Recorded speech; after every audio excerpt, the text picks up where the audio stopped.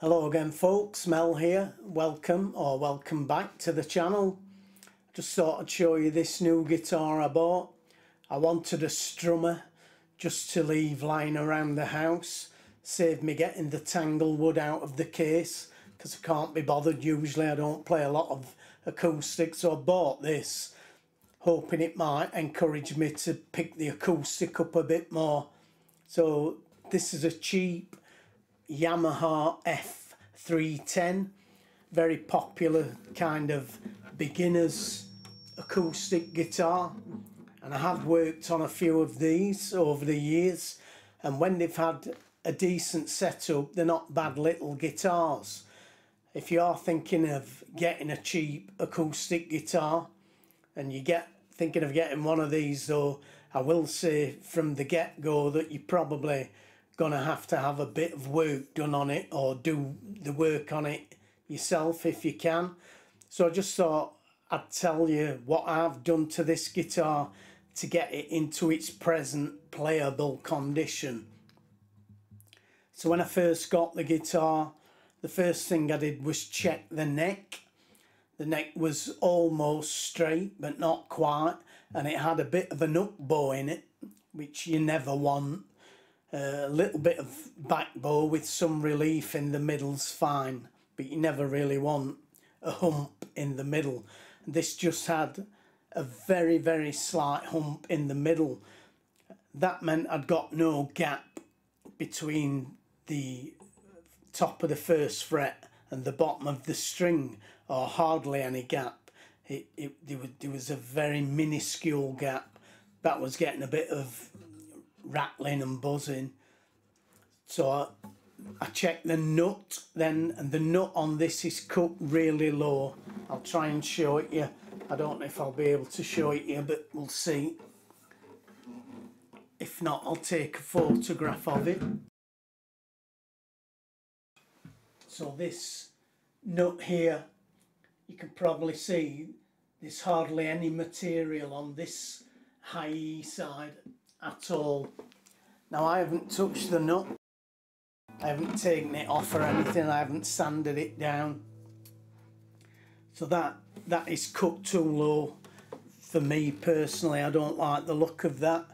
I'm not too concerned though, because I will be putting a bone nut on this guitar and a bone saddle and bone bridge pins, but I need to order those, so I will be changing these out anyway.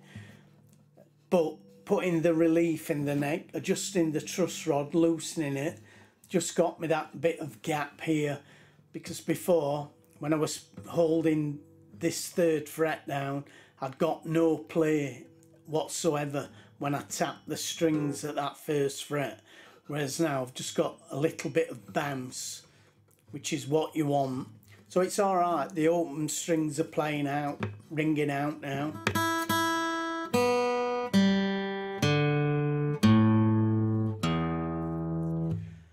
But I'd just like a bit more wriggle room with that. So once I'd done that, I then looked at the action up here, and it was really high at the 12th fret. It was very high, double what it should be, and I've managed to get it down to about, on the bass side, about 4.5, 5/64ths, which is sort of standardish, and about 3.5 to 4/64ths on the high E side. But I'm pretty sure I can get that down another 1/64 of an inch, because I've still got plenty of material on this saddle.